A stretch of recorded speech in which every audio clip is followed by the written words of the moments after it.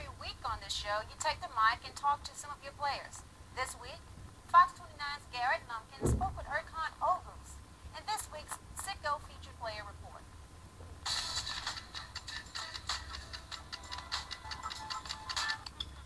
McNeese State guard Erkan Oguz comes from a family of athletes. He's got two brothers playing professional sports in Turkey. One of his brothers plays professional basketball, and the other one plays professional soccer. Erkan, too, played soccer in Turkey. In fact, it was his favorite sport growing up, but it was basketball that gave the 6'5" Oguz the chance to live the American dream.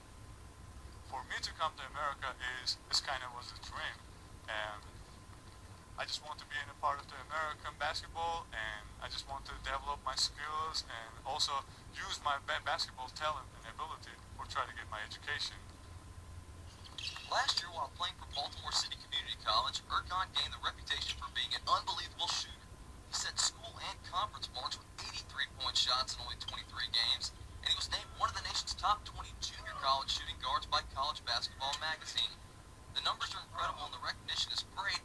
When you have the hype coming in, you also have the pressure on your shoulders to perform.